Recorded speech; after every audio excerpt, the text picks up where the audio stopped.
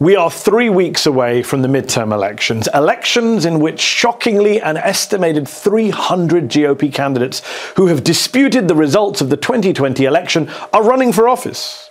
Yeah, 6 in 10 Americans have someone on their ballot who still ridiculously believes, or at least says, that the 2020 election was stolen. Now, one woman, one candidate, stands out from that far-right Republican crowd. She's a former TV news anchor from Arizona named Kari Lake, who is now the Trump-endorsed GOP candidate for governor in that crucial swing state. In my view, she is the most dangerous candidate in America today. And one of the reasons she's so dangerous is the cynical, opportunistic, and yet successful way that she has become a rising star of the MAGA far-right. Because before she entered the Republican primary for governor, before she spread COVID-19 misinformation, before she boosted Trump's big lie, before all of that, Kari Lake was a Democrat. Here it is. Barack Obama, the senator from Illinois, the junior senator from Illinois, has won the Iowa caucuses. Kari Lake, in fact, was all about a presidential candidate named Barack Obama. She actually registered as a Democrat on January the 4th, 2008, the day after Obama's surprise victory over Hillary Clinton in the Iowa caucuses. Campaign finance records even show a donation to Obama from one Kay Halperin, that's Kari Lake's married name. Lake has claimed that donation was not from her, but rather from her family. And before she was a Democrat, she'd been a Republican voter. But even while she was still a registered Republican, in 2004, Kay Halperin was giving money to the Democratic presidential nominee John Kerry, who of course was lambasted at the time by the right for being a flip-flopper. Speaking of flip-floppers, Lake herself quit the Democratic Party and returned to the GOP fold in 2012. So it's almost impossible to know what Kari Lake truly believes about anything, especially in her latest avatar as MAGA leader. She calls herself a Christian evangelical, but friends tell NBC News that Lake described herself as a Buddhist up until around 2015.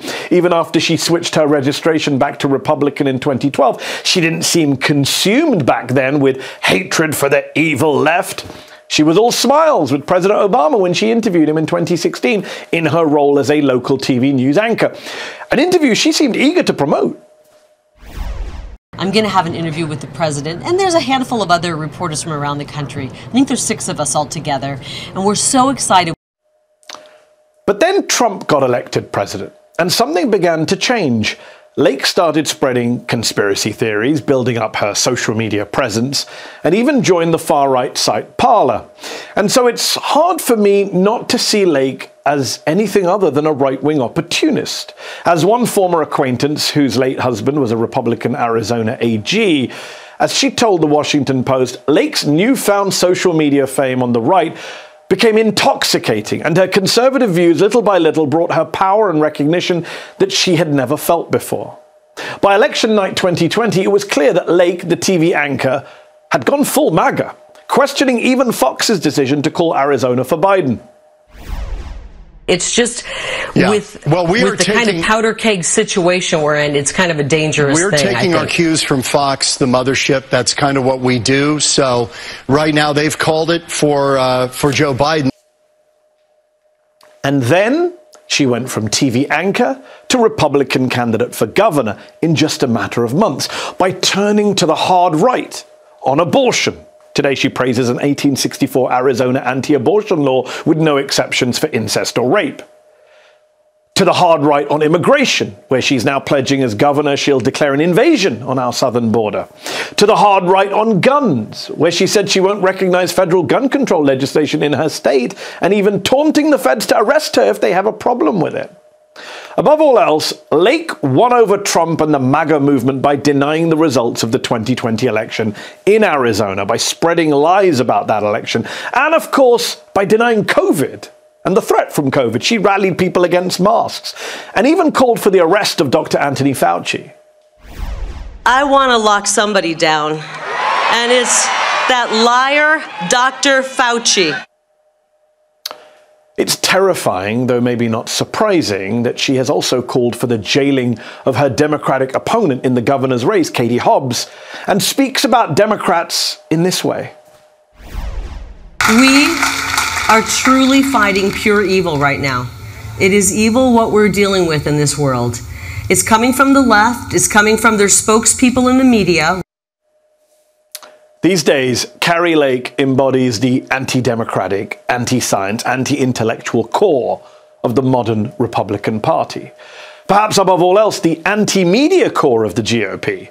Lake has called for the jailing of journalists. Should lying journalists, propagandists be punished, she wrote on Twitter? I believe they should. This woman, this former television personality, has now become a cynical basher of television people.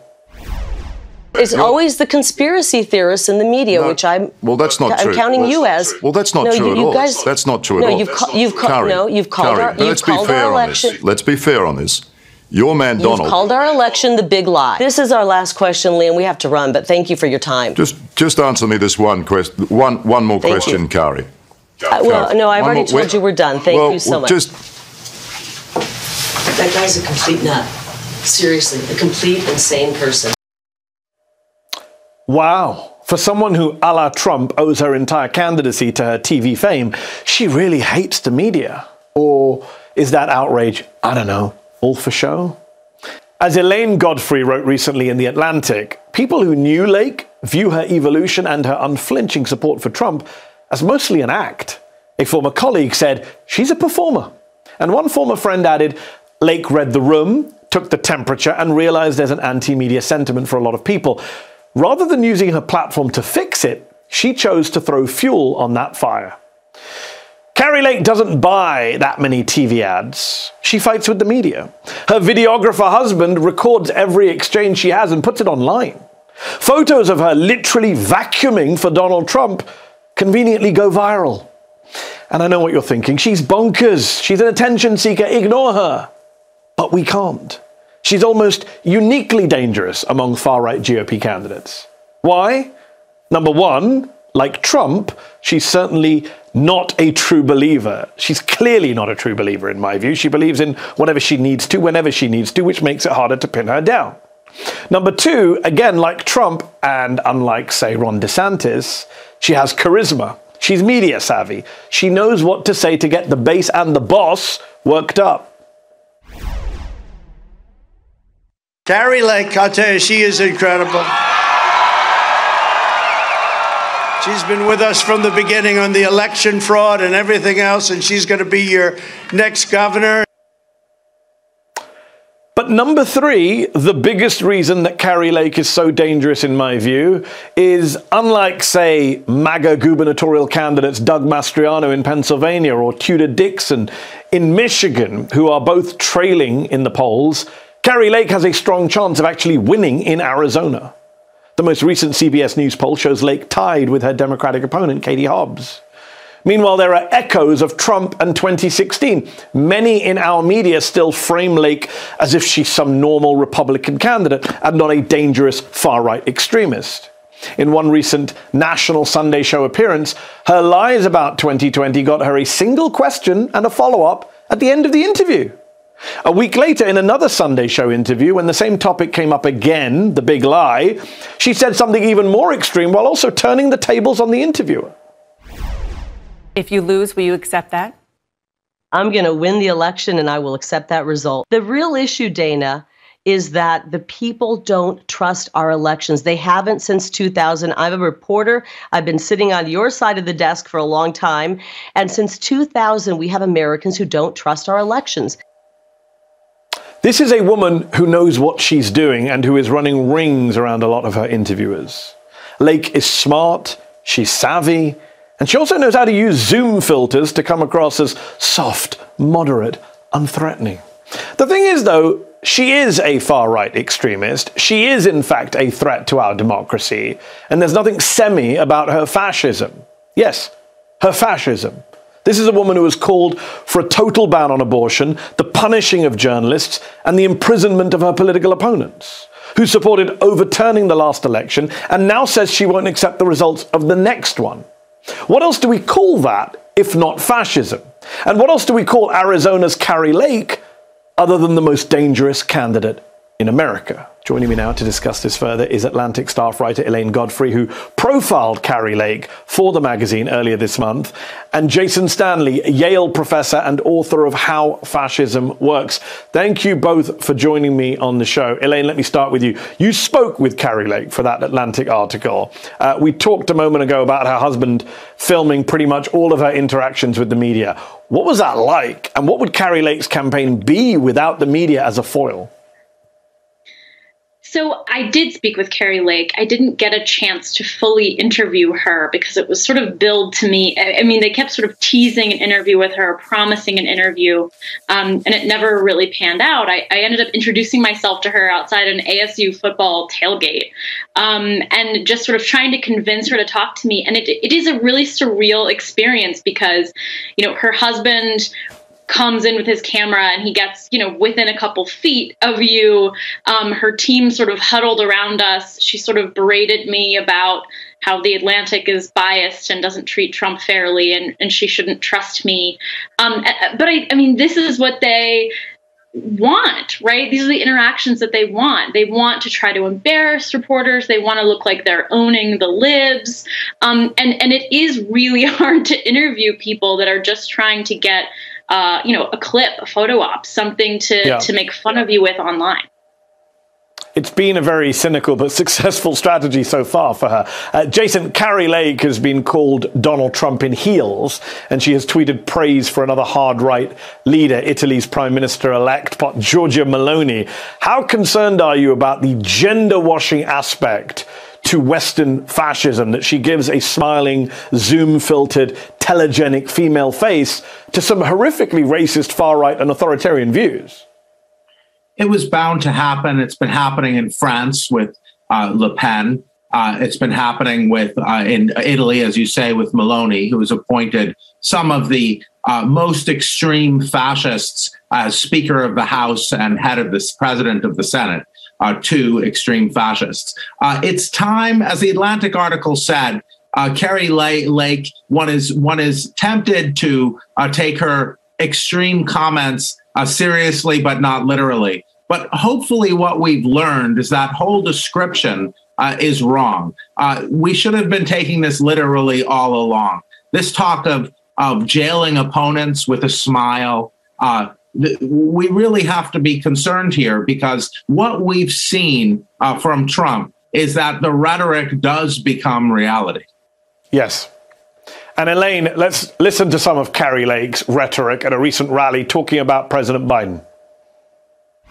I promise you this, as your governor, Arizona, I will be the biggest pain in the ass Joe Biden's ever experienced. Is that the platform, the plank for the GOP now, epitomized by candidates like Lake? Is that her particular selling point, owning libs? Yeah, I mean, it is. I think that, and I've written about this before, I think for even for people who don't believe the election was stolen, I think there are some true believers out there. I don't know that Kari Lake is one of them. But even for people who say it but don't necessarily believe it, they are giving a middle finger to the establishment, to Joe Biden, to the radical left, right? Like, these are the vibes that they're selling to voters. And Jason, when we look at the news coverage of her, those Sunday show interviews I mentioned, for example, this is a woman who talks about locking up her opponents, who talks about punishing journalists, who talks about not accepting the next election result or the last one. Shouldn't that be front and center in any mainstream TV interview, any coverage of this woman? Are we in danger of normalizing her as we normalized Trump in 2016? She's normalized. We're not in danger. It's happening. This is the problem that journalism has had. And let's be clear, I don't think any of these people believe that the election was stolen. Ted Cruz doesn't believe the election is stolen. None of these are highly educated people with successful careers. None of them believe it. It's all about power. They're straightforwardly lying. And that's the attraction. The attraction is the big lie as a kind of loyalty oath, a kind of thumbing your nose at reality, liberals, and the press. This is just a red alarm. It's a 5-alarm fire for democracy. We've been here before. And to treat her as a normal candidate, to treat the GOP really as normal in these circumstances is the last thing journalists should be doing. Journalists need to be telling the truth about these candidates. And the truth does not mean just reporting what they say and reporting what the Democrat says. It means saying what's going on. Elaine, even if she loses next month, Palin style, she's not going away, is she? She could still end up as Trump's vice presidential pick even come 2024. He loves her, doesn't he? He loves her. From everything that we've heard, Donald Trump loves her. He loves that she stays on message. She's committed to the bit, as I say in my piece. Yeah, I think what I heard again and again from people that I talk to who know Kari Lake, who spend time with her, who spend time with Donald Trump, they say even if she loses, she's already won, right? She could run. She could have her own sort of show on a pro-Trump network. She could end up being Trump's running mate. I think that is a serious possibility being discussed in Trump circles. They love her. So I really don't think she's going away, because I think the right has seen what they've gotten a hold of. They've seen that she has this ability to be a star. I think that is the right phrase. She's committed to the bit. Jason, one last question for you. If Kari Lake is governor of Arizona, if she wins and she's governor, what do the next 2 years look like for Arizonans? And then what does the 2024 election result look like in Arizona? She's not going to certify a Democratic win in Arizona in 24. She's just not, is she? No. So you have to look at these 3 governors' races in Michigan, Pennsylvania, and Arizona and see them as just this is the end of democracy in those states. The Democrats will need 270 electoral votes. You can just subtract Arizona's electoral votes from that. And so the Democrats will need more from somewhere else. So this is just we're in the medium point. We're not at the beginning of the end of American democracy. We're at the medium point, at the midpoint. This is a fascist social and political movement, which is about power. It's about winning and destroying the opponents and ending their possibility ever to be viable. And that's what we're facing in Arizona. We're also facing a kind of one-upsmanship about extremism and policies that we've seen in Texas, and we will see follow in Arizona, targeting of universities, public schools, and the press.